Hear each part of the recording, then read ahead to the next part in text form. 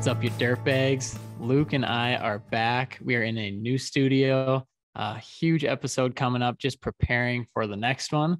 But we've got a new year. It's 2023. We are back on the show. Luke, how we doing, man? Good, man. How are you doing? Little dirtbags before dark. I was gonna say I got water. You got some NA in hand. Look at us being responsible. The Heine zeros. I mean, not too bad, but it does feel odd drinking at noon on a Thursday. But yeah, I thought it was Wednesday today, to be honest with you. My days are all getting mixed up. But yeah, it's 1:24 my time. There you go. So yeah, especially with the holidays, dude, how it landed on Monday each time. So where, Christmas was on a Sunday and then most people had the next day off, at least in the corporate world. And so it was really odd, like going through that. And because I was still working in my head. And so I'd like call people and they're like, hey, we're not working today. I'm like, okay. Sorry. We'll call you tomorrow. Yeah. But most of the contractors we work with, obviously were working anyway, yep. But it was just different. I felt so like out of it too, because we were up north as well. And I was just like, I don't even know what day it is today. And we're just starting to get back into it. The holidays definitely take a toll as far as like, what day is it? What time is it? What month is it? But yeah, it feels good to finally be getting back into kind of action and just going into a new year. Just kind of prepping yourself. Have you set any goals for the year? Have you set any, are you looking at any of that right now? Or are you just kind of still catching up? Definitely. So Olivia, my wife, and I started it probably 3 years ago, but really honed it in last year. And then this year we really want to build off of it. So I'm just going to go through it because I think it's a really cool exercise and anyone listening can use it and also reach out to me if you need help. But basically how we do it is, in the new year, it's a great time to just reset your goals. And you need them to be attainable though as well. So what we do is we have 6 categories. There's physical, relational, financial, career, spiritual, and environmental. So those 6 categories, you just pick one goal to accomplish. And we used to do multiple goals in each category, but then you get to the end of the year and you have 60% of them done. And that's just not how you should be doing it. So you pick one goal per category. And then what we didn't do last year is we have a bottle of champagne with our goal on each one. So that was a little bit of a disconnect last year. We'd accomplish a goal and we'd be like, oh, cool. And then you'd kind of go on with your day, but there wasn't like a reaction of like, sweet, I'm going to go cook a steak and pop this champagne. Like, this is awesome. Yeah. So a little bit of a celebration when you finish each goal. So we have that for this year. And then I also try and tie it in with a single word for the year. So my word for last year was outrageous, which outrageously generous, outrageous in how I conduct myself, like in a good way, outrageous in my faith, just everything, do it like 10 levels above. But this year it's going to be impact and kind of similar, but I want to have an impact on people's days. I want to have an impact in somebody's life. I want to have an impact in my community, different things like that. And I want to really focus in on that, which tie into those 6 categories and those goals. Absolutely. I like that word of like the year. I think if I were to have one, it would probably be consistency. When you were talking about that, I was just thinking being more and more consistent on everything. Dude, and to kind of go off on a tangent a little bit or a sidetrack, but consistency as a business owner or as an entrepreneur is probably one of the best things you can have or learn. So many times I see it and it kind of bugs me, to be honest, but people get, so excited and, it's a big new business, all this stuff. And then it just dies off after like 3 months after the excitement. And you got to keep it consistent. You got to like lay the perfect bricks and realize that not every day is going to be just like super exciting, like, stuff going on. You got to go through the habits and the consistencies of like building a business to, kind of get through the other side. 100%. And it's weird because I see it a lot right now in service industry. Service industry can be a very broad say, but I see it a lot in like the service food industry right now, to where like I don't know if we talked about this before, but Qdoba in town.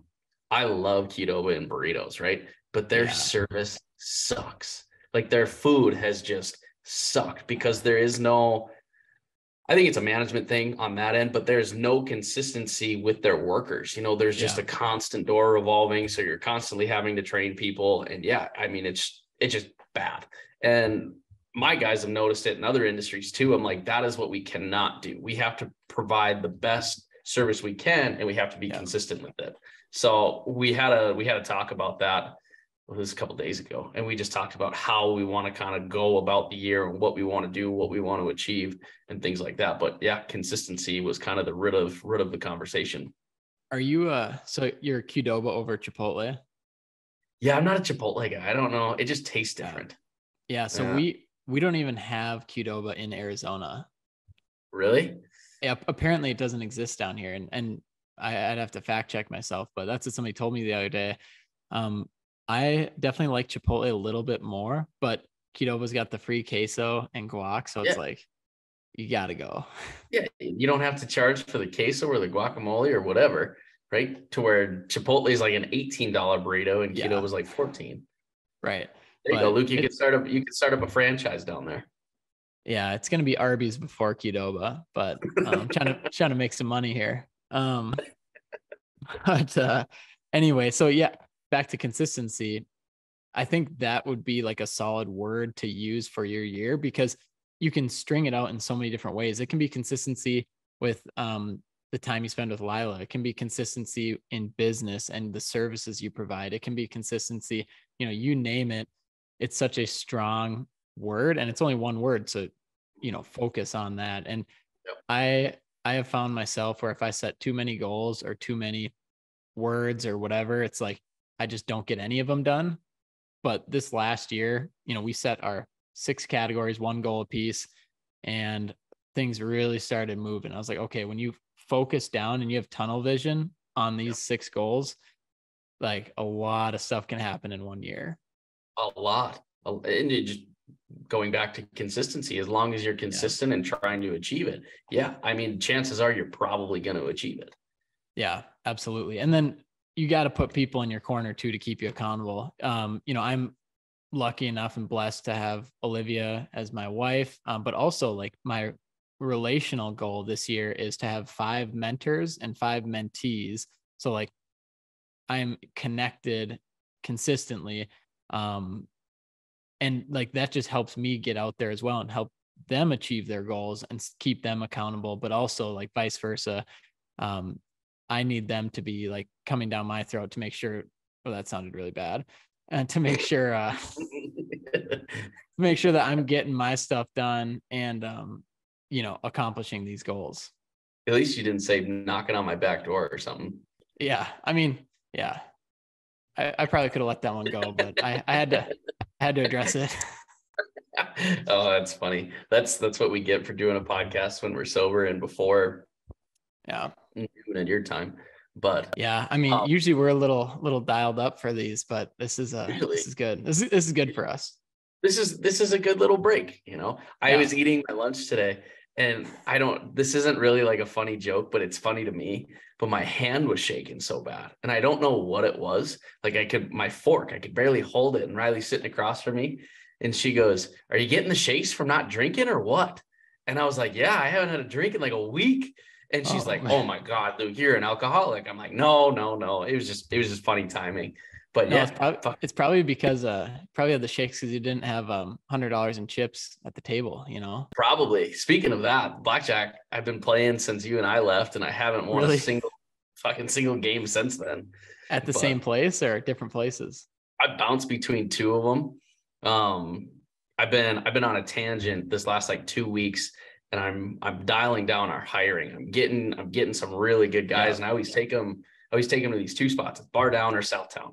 And because they have blackjack. Yeah. Yes, conveniently. Because after we eat and after the conversation, I'm always like, "Hey, let's go play a couple hands of blackjack," because it's my excuse to get out. Genius. And then it doesn't seem like I have a gambling problem. But you just admitted it, so I don't have a gambling problem. I just like to do it after dinner, right? And I just go to a lot of dinners. It's like a really good dessert. But for for everyone listening, because this is way different. So in North Dakota, there are like just single blackjack tables in restaurants. It can't happen, I think, in most other states, if not all other states. But North Dakota, there's something where they can have a blackjack table and a pig wheel, which is basically roulette, in a bar and a restaurant. I think it has to do something with charities, though. That's why they Yeah. can do it. But, charities are always kind of sketchy Yeah. sometimes. I mean, shouldn't say all charities, but they can be. Yeah. It makes you feel better about yourself when you lose a couple $100 and you're like, well, I donated to charity. Yeah, donated it for the kids. Yeah. Yeah, no, that's funny. Kind of going back to the consistency top conversation that we were having, I feel like, and this is what I really noticed too, is just the opportunity. And I know we kind of touched on this a while ago, but just the opportunity that's out there right now in our world, right? There's so many companies hiring. There's so many companies that are looking for good people that want to grow with them, but there's not a lot of people that want to show them that they're worth it. I made a post on LinkedIn. It was probably 2.5 weeks ago or something. And I can't remember what it said, but it was like, tell me how great you are and I'll make you show me how great you are. You'll never have a doubt, and I think that if you were to apply that, and if you're trying to get a raise, if you're trying to get a promotion, if you're trying to kind of move up the ladder at your job, you can really do that, because the squeaky wheel doesn't always get paid in our industry, right? The more and more that you tell somebody something, the more and more they're going to be annoyed of it, right? But if you do things without asking, that's what they're going to notice the most. So I feel this is to all the employees, that hopefully there's people that are working for good companies listen to this right now. But if you want to really excel in your career, put your head down and just work. I think that is the easiest way to do it, and probably the fastest way that you can do it. Because I know if I see one of my guys and they're taking initiative, they're doing their job, they're trying to go above and beyond and try to make it a better company, I'm going to do everything I can to keep that person and try to adjust where they want to be in the company to keep them. And I feel like that can relate to a lot of other companies. Yeah. One thing I was just thinking about too is a lot of times if you find yourself, working for a company, which we all probably have or are, don't be afraid to ask questions that aren't in your job description. So for example, if you are an operator and you're fairly close with the owner, feel free to ask them questions about like, how do the finances work? Like what do you typically shoot for as a net profit on these projects? And you'd be surprised, but they would love to kind of share some of that information and kind of groom you into a more well-rounded employee. And, obviously there's some things they may not share, but just showing that you're interested in that. And I think you'll see that you'll genuinely be interested the more you learn. And business is just so fascinating. And if you can kind of learn that from the top, of your C-suite or whoever is running the business, and show them that you're interested and you want to learn more, but you're going to continue doing the work, putting your head down, getting it done, you become a lot more valuable to that company and they want to keep you around. Yep. And I think there's it's a good thing to kind of talk about like project costs with your guys, right? Because then, maybe they can kind of, not saying that they're living in the clouds or whatever, but they can be brought back to reality instead of them hearing, hey, we've got $1 million project, but guess what? Our expenses are $985,000. Yeah. Right. Because they're looking at the big number. So it would be good if they did ask those questions. And even if the owners were just to kind of present that and be like, here's what our cost is. Let's try to be as efficient and as effective as possibly can. So we can hopefully make a little bit more than we, even bid for. If we're faster at the project, we're going to make more, less mistakes. We're going to make more and things like that. Yeah. Back when I used to work at the orthodontic practice, I, oversaw all of the marketing. But what really helped me was I was very close with my boss, and I was just like, hey, let's go through the numbers. Like, how can we make, your goal is say 800,000 this year. How can we make 1.2? Like, what are the numbers look like? And we bonded off of that. We love talking business. We love talking numbers. And I'm like, okay, so if we hit this number, like how much can I get paid? And it was kind of that conversation. Yeah. But it was fun too, because it wasn't all blue sky, and like, let's develop a plan of how to get there. So we all win, we all make money, we all have a good time doing it. And I know he really appreciated that. And I really appreciated his insight into business, but it just really like fueled me. And it felt like it was giving me more of a purpose instead of just working, just doing like monotonous things, but also like working and kind of growing myself and things I didn't know about business. Mhm. The opportunity that you had to sit down with somebody that actually will take the time to go through that Yeah. is huge, because that's not really a thing in our industry. And Yeah. I can see both sides. I can Yeah. see owners not wanting to tell their numbers, but I can also see your guys wanting to know, like, hey, how can I excel? And like you had said, if we can do this much money, or if I can make you this much money, can I get paid this? And I think Yep. that's a totally fair thing, right? Yeah. Obviously, if it's got to be within the wheelhouse of the business, and the business has to make money. That's number one priority. We were just talking about before we hopped on. If the business is not going to make money, the business has to make a decision in order to make money, right? Right. And the same rule applies. But yeah, if you have a guy that's kicking ass and doing everything he can, and he's like, I have made this much money, I want to make you this much more, but if I get you to that tier, how can it benefit me as well? Yeah. 100%. I mean, it's just, yeah, having those guys that will, fight for you, like as it coming from an employer of just like, no matter what, they're going to be there and they want to make it work. But a lot of times, yeah, it does come down to numbers. It's like, you can hear that it's maybe 30% of our revenue goes to employees. And Yep. if it's at 40%, like we can't operate as a business. So sometimes there's certain thresholds that, okay, so if I go out and I sell us a project, like for example, if you're a smaller construction company and I have connections, like, is there an opportunity to get a cut of that? Maybe there is, maybe there isn't, but it's just, kind of thinking a little bit differently, but always kind of looking to improve the business. Because if the business is the engine, and if it's pumping out like more money, like more people can get rewarded for that. 100%. And that's how you grow, Yeah. right? It's a huge opportunity of growth there. Just like you said, building that, I'll call it book of business of people in your corner. But if you do that and they are doing everything that they say, it better be on the owner to take care of them.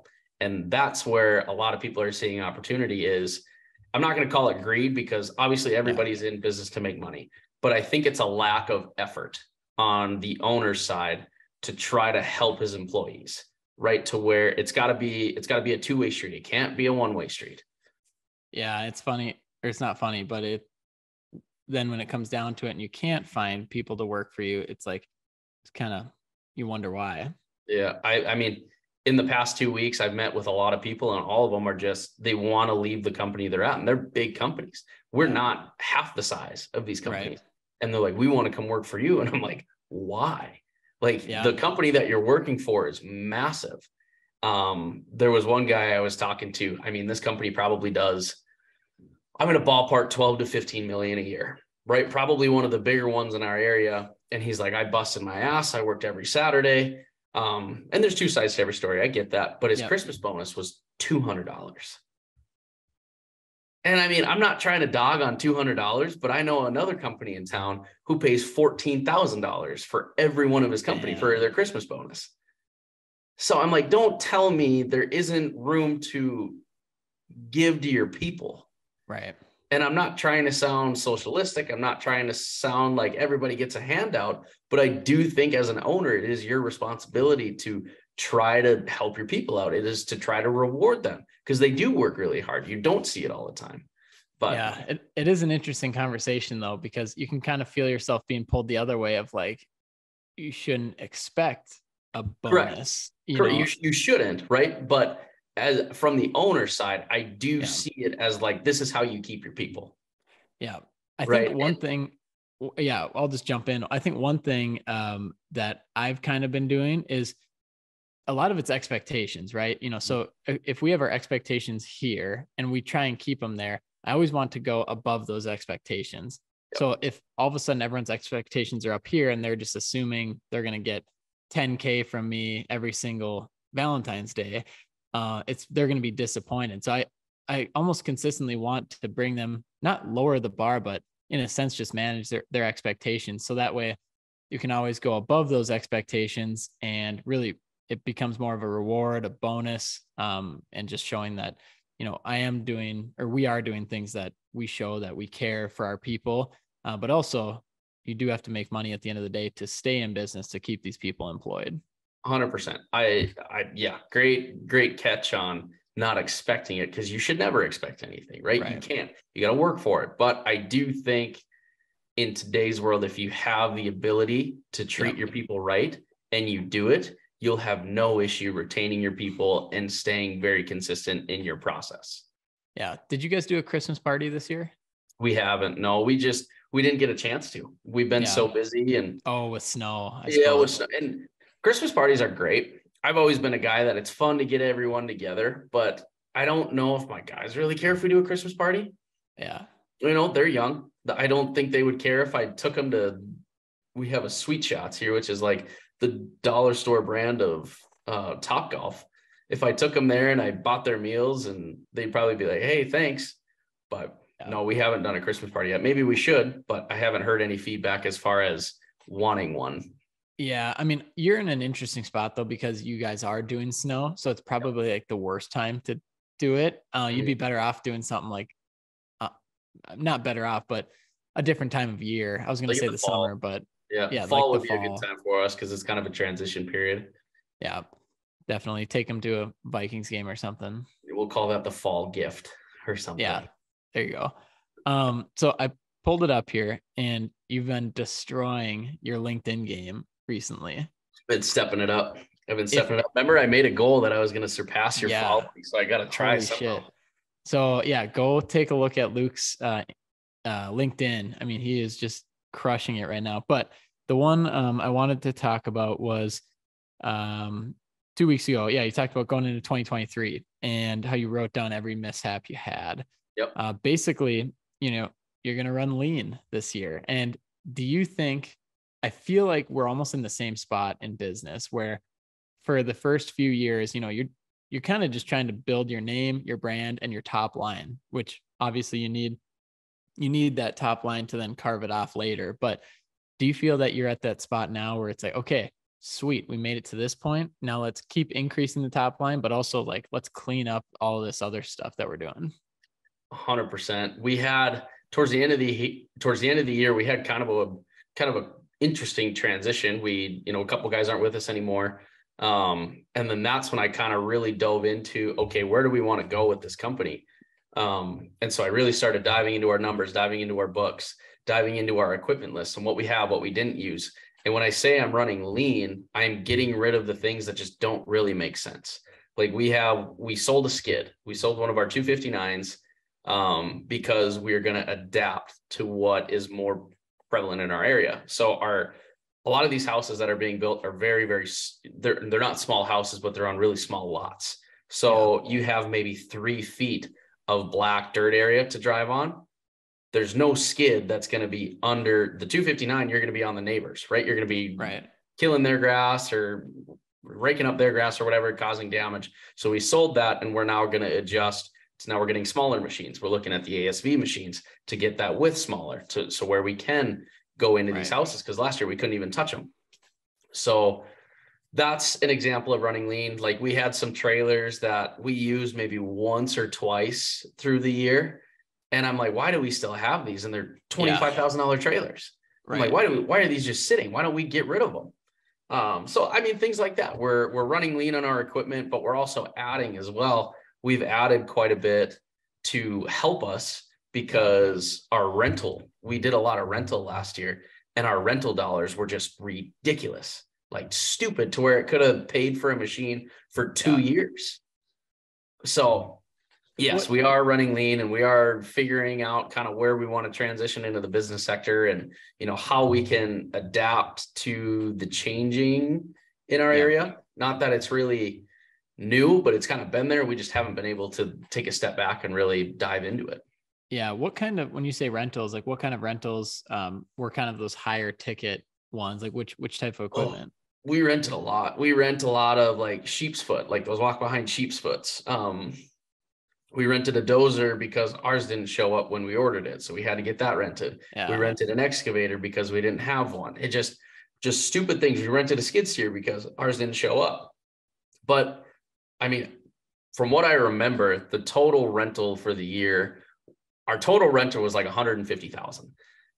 And a lot of that was just thrown away. Like the dozer, we didn't even use. And it because we had such a late season. And it's just like, we just threw that money away. So for me, that I'll wear that one on the chin, but that's where I have to kind of step back and be prepared in order to succeed on that end, is trying to figure out what we can use and what we don't need. I feel like that's the constant juggle though, because then a bigger project will come up and you're like, okay, what do we need? And, can you rent? But is it more so of just making sure the deal is inked and you can, go rent that dozer? Yep. 100%. Okay. I think there was some of it was we put the horse before the water and we're like, yep, we got it. No problem. And then things changed. And it was like, well, now we have this thing, we got to use it somehow, but then we get pulled to a different direction or a different job, I think it makes sense. If you've got that project, you'll be using that dozer for X amount of hours on that project. It's, it's done, approved, then you can, rent it and get it out there. But I see where it gets tough where, if you don't need it and you're getting pulled in these different directions, like those projects still need to get done, but you don't necessarily just want to wheel something out there if you don't need it. Correct. And we did quite a bit of that to where, and it wasn't even just like frivolous spending, we'll call it. We'll just say we knew the project was there, but then something came up to where it could have been delayed. And then it was just sitting, right? We had probably 2 months of that dozer. We used it a couple of times, but it just sat because we didn't start that project when we were supposed to. Another one was out in Bismarck when we rented an excavator because we couldn't find the one that we wanted to buy because it wasn't available. But we paid, it was $7,000 to $8,000 per month on that excavator. And I'm like, there's my bid for that week of haul out, so things like that. Yeah. I mean, it just sounds like, since you're still in business right now, it's tuition, man. It's tuition. Yeah. That's what we paid to learn those lessons. So hopefully we don't make those again. No, it's cool to see though, that you are making these improvements and you're taking a step back and your head, realistically, your head's above water. And the only way you can take a look at these things and these strategies is if you pull yourself from out of the field and you take a look at things and you realize what's going on and what you did last year, what you want to do this year. And a lot of it, as can be cleaned up on the bottom end. One of my, Mark Cuban, he's like one of my favorite ones to listen to. He always talks about, some people are so focused on the top line revenue, which is always great. You need that to grow. But at some point, you got to make some money. And a lot of people don't realize that, if you do a couple $1 million and you have a healthy net profit, a lot of times you don't need to grow to that $10 million mark to be successful or whatever you want to call it. Like you can really run lean and you don't run out of problems when you hit the 10 million mark or higher. They just get a lot bigger. Yeah. Which, I mean, that's going to come with any growing business. You're going to have growing pains regardless. Yep. Right. You'll never not have issues, not have problems to solve. It'll always be tough, but it's, to your point, kind of focusing on that bottom line to where that'll help that top line as well, to hopefully give a little bit more barrier of, or break down the barrier of, we'll call it paycheck to paycheck. Right. Yeah. I don't know if that's the right term, but yeah. And it's all about one last time, the consistency too, because in our business, like it's consistency and transparency. Like I'm not going to shave off costs by not giving our customers or our clients what they are paying for. So it's like, you need to do it in a way that's different. So like building systems that our team can work more efficiently in, but still get the same amount of work out, different things like that. And just not, making sure things don't go missed or, just continuing to improve that. And then of course, like softwares and other things that you pay for that you don't need or aren't making you any money. I'm all for like growth and spending money, but if it's kind of pointless, I don't know. I spend it. Yeah. Sometimes it's just got to go. I had a post 2 days ago or whatever on LinkedIn, and I talked about like our machine costs, because I'm really diving into like our equipment costs, like our true cost. And, we do a lot of bidding on Excel, which is super easy to do because we break everything down into the process of the project. Like, okay, we have export. Here's our trucking cost for the export. Here's our excavation for the export. And I want to say there's like 15 comments on that right now.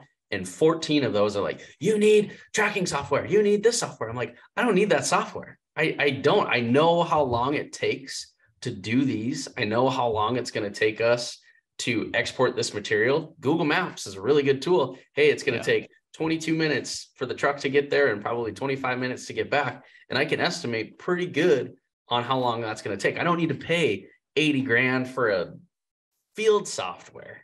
I feel like Cole is rolling around in his grave right now because he's like, dude, you got to be a spreadsheet guy.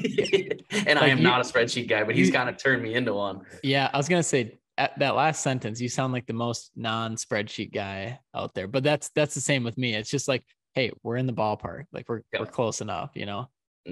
And I mean, we do all of our estimating on spreadsheets. He's the one that I don't do the formulas. He does all the formulas, but I mean, it's that simple to where you break it down into the process of your bid, right? And then you add up say there's 5 different processes. You get your excavation, your backfill, your utilities, your grading, whatever. That end number should reflect your bid, and then you should have a number for your profit on there, and then a number for your cost. Yeah. And if you're confident in that, send it out. It's not that hard. I feel like people really overcomplicate it. Right. Well, and you were probably more forced into it because, like you said, at one point you had 20 some bids you had to send out. And you're like, okay, well, we can't perfect every single one to the penny. Like we got to get these out here. Yeah, that was kind of that was a tough one. Thankfully now we're caught up, but there's still more and more coming in. But you just have to kind of prioritize the ones you want, which is funny. I don't know if I told you this story or not, to get off topic, but we did like a meet at this project. We went through everything. We put a lot of time into this bid. Cole and I did. And when the bid was due, the due date, him and I had talked that morning, and it had to be like hand delivered, which was in Bismarck. And he's like, yep, no problem. I'll deliver it. No worries. And we should be good. This one should be a pretty good one. We were really confident because there was 2 people there that we were bidding against. And one of them was a really, really big company. And the other one was a random Joe Schmo who was like, there's no way you're going to get that. And I know the other company is going to be a lot higher. So we were kind of right in the middle, but the bid was due at 2:30 in the afternoon. Right. And I get a call from Cole at like 2:44. And he's like, hey man, I'm just running to my haircut really quick and then I'll drop that bid off. And I was like, did you drop the bid off? And he's like, no, I got it in my pickup. And I was like, it was due at 2:30. And he's like, oh, fuck. God. And we had never like talked about the time of when to like drop it off. There was like an opening webinar on where you can watch it that started at 3. And without us talking about it, we just assumed like, hey, 3:00. Yeah, you can have it there. Nope. Right. So we called them. And we couldn't send it in. And we're like, oh no. Cause they're like, yep, hard deadline. Like you guys missed it. And we're like, noted. So we didn't get to bid on that one, but we watched. Really? Yeah. They wouldn't let us bid on it. So which company got it? I don't know who got it, but I remember hearing the numbers and like, here's the range, right? The low guy that we were talking about was 600 grand. Mm-hmm. The high guy was 1.5. Gee, we were 1.3 is what our bid came in. So I'm assuming the 1.5 got it then? I hope so. But if they gave it to the guy that low bid, there's a part of the project that was a demo of like a building. Right. And we calculated all the tons, and just the disposal fee for that building was like 300 grand. How does he make any money? I just don't know if he like overlooked that part or what, but I was like, you clearly have no idea what you're doing. I mean, that's not even possible. I don't think he knew. I think he just threw the number out because there was the material cost on that one alone was probably 400 grand as well. Honestly, if this person didn't get it, it's probably a good thing. Yeah. So we didn't stick around to like, there wasn't like a decision at that time. They just like read the bids through like a webinar, and I was like, oh, I'm out. Dude, that's hilarious though, Cole. Yeah. I'm gonna go get my haircut and drop it off. It's like the hair's got to wait, man. I was like, dude, it was due at 2:30, but we laughed about it. We're like, now we don't. We just, No, it is what it is, and nothing you can do about it. Yeah, that's how it should be too. It's just like genuinely just didn't know, and you guys didn't talk about it. And even like, I mean, even if you forget too, it's like that shit happens all the time. Yeah, it does. It doesn't. Like, I mean, it is what it is. Yeah, you clean it up, you get better, you go get the next one, and like you won't even remember this one. Correct. So that was pretty funny. Yeah. But, so a couple things. So next podcast, so obviously, this one is just us two. Next one, we're gonna have a guest on. Yep. What do we got? We have the Glacier Snowman himself. I think his Snapchat is Cat Loader. So if you don't know who I'm talking to or talking about by now, it is the man, Mr. Jeremy Lindstrom. He runs Glacier Snow Management, and he's kind of the guy everybody knows there. So I'm excited to really kind of talk with him. Him and I have gotten really close over the last 3 years that we've subbed with him. So yeah, I'm excited. Hopefully we can get him a camera or something. Maybe we'll just he doesn't have a laptop with a camera on it, or maybe he doesn't have the laptop either. And I'm like, we'll figure it out, Jeremy. Don't worry. We should have done it when I was home up in North Dakota. We could have done it in person, just sat down. We could have. That would have been. I think they were hauling at that time, and I mean that guy's an animal. He's crazy. He's out 36 hours at a time, making sure everybody has everything. And dude, he puts his time in. I'm pumped for that conversation because I think it'll give a ton of insight, not into like the numbers more so, but more. Didn't you say that they hired like 100 and so people? He had 110 guys. Yeah, 110 guys, just employees that he was like, yep, you're hired. Because one of the snow events, he sent out like 110 texts to these guys. All of them responded on the first day, but come like day 5 or day 6, only 13 of them replied. No way. Yeah. So, I mean, there was a lot of hours. We just got our hour sheets back. And I think like our stuff, we had 150 hours from that storm, and it was 4 or 5 days of pushing. That's insane. So just the magnitude of like, how do you even think about managing something like that? Yeah. Is going to be awesome to talk about. It'll be really cool to hear just how he does it.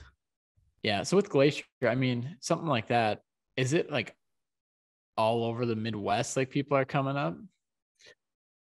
I know they have subs from like different areas. There was one that drove like 2 hours, like a sub for myself. Every time it snows, you get your route and you go maintain it and whatever.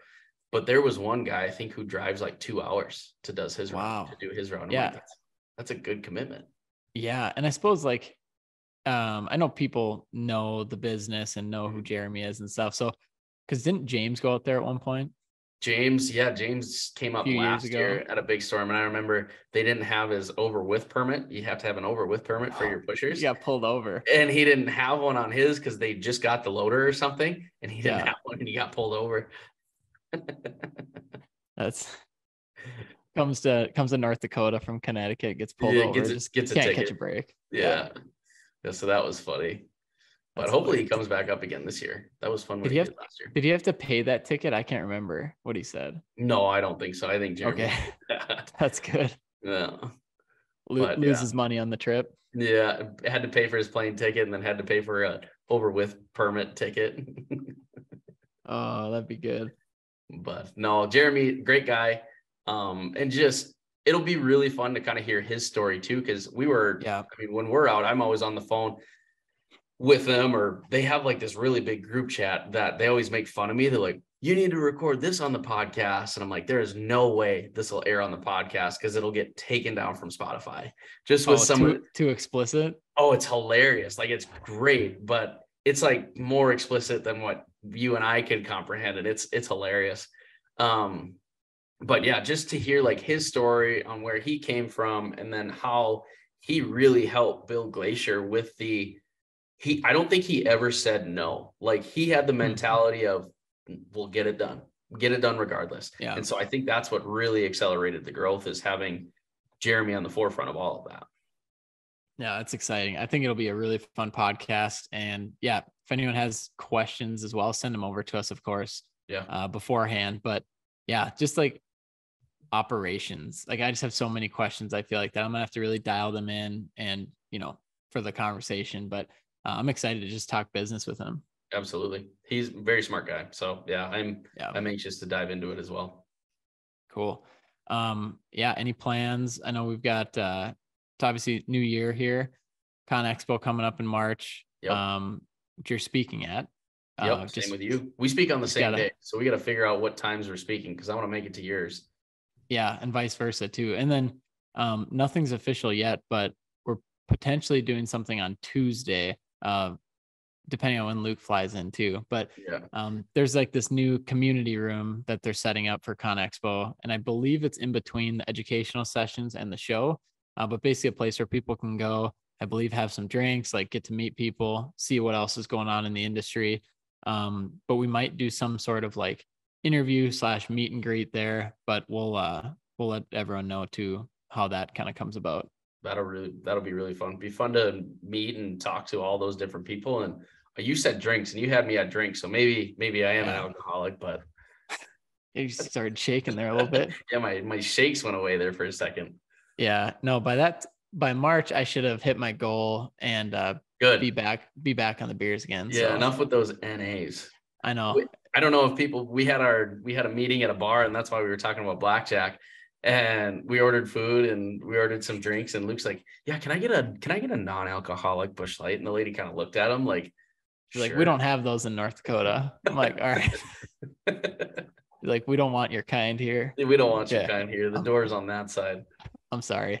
But yeah, had a couple NAs. I was telling people that it was our Christmas party, our dirt bags. That was our Christmas party. That was a fun Christmas party. We both lost money. But we had a fun time. Dude, we did lose money. So let me paint the picture here. So we're at blackjack and I'm on my last chip, lose my last chip. And I'm like, okay, well, I can't pull money out of the ATM because I got in trouble last time. So I like, that's my new thing. I'm like, I can't pull any money out anymore. So I'm sitting there. Luke tosses me $75 in chips. I'm like, all right, we're going to win this back. We're going to win this. And we just went on the wildest roller coaster ever. Like we brought both of our chips. Luke had a couple hundred, brought them both down to like 25 a piece. And then I think there was 75 total and one of us would lose one and then the other person would supplement it. And then that person would win and then would go back in like a weird triangle. Yeah. So for like probably 5-6 hands, we just would just keep the other person supplied. And eventually all of a sudden we hit a new shoe and we had like a few $100s on the table and we went off on a tangent on that one. And that's when we should have stopped. And we didn't. And we did not. So lesson learned for Vegas, I guess. Yeah. But I will say I did pay Luke back and I still lost money, but I left with $15 from 100. So I mean, it wasn't terrible. It probably got you your Uber to downtown. And or no, you had your. I didn't have to Uber. I was drinking NAs. That's right. And you paid for dinner, so. I did pay for Black Iron paid for dinner, so I'm sure. Okay. Yeah. We'll figure that one out on the accounting side later. Yeah, I'm sure I'll get an invoice. But yeah, man, a lot of fun things going on this year. Obviously, we're gonna keep dirt bags rolling. Yep. Real quick here, though. Let's confirm the Dirt Bags University date. Wow, I got you. Oh yeah, we were end of January? What was our time? January 30th, everyone. We're going to have our Dirt Bags University. It's going to be a Monday night. I will do my best to open up the registration link on the Dirt Bags website. So you can go register there. We're expecting a big turnout. The last two we had have been awesome, but we're really putting a lot more together for you guys to come, network with others that are in the exact same spot you are, come hang out, have a drink on a Monday night, but also like learn something, bring the notes, have a good time, ask questions, things like that. But we're going to really focus on improving the webinars so that you're taking something away each time and it's well worth your while. Yeah, we'll really double down on the education. I think we have some really good topics that we want to start off with right away. That'll kind of set that tone. And I know I'm going to learn stuff from it. So I'm looking forward to them. Yeah. And then one other thing too. So Dirt Bags obviously is a for-profit business. So Luke and I, we've been talking to a few businesses. We're bringing on a few sponsors for the university.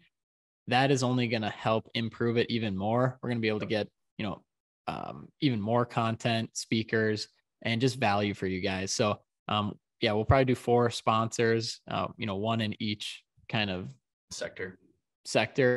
And then, so that should be happening hopefully in the next month. So if anyone's listening and they are interested, reach out to us. But we're excited to have a big year. We're pumped. It'll be a good year. Sweet. All right, Luke. Well, that's all I've got, man.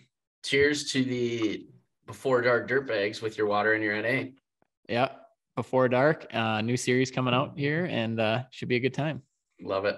All right, man. All right, Thanks man. for your time. Talk to you soon.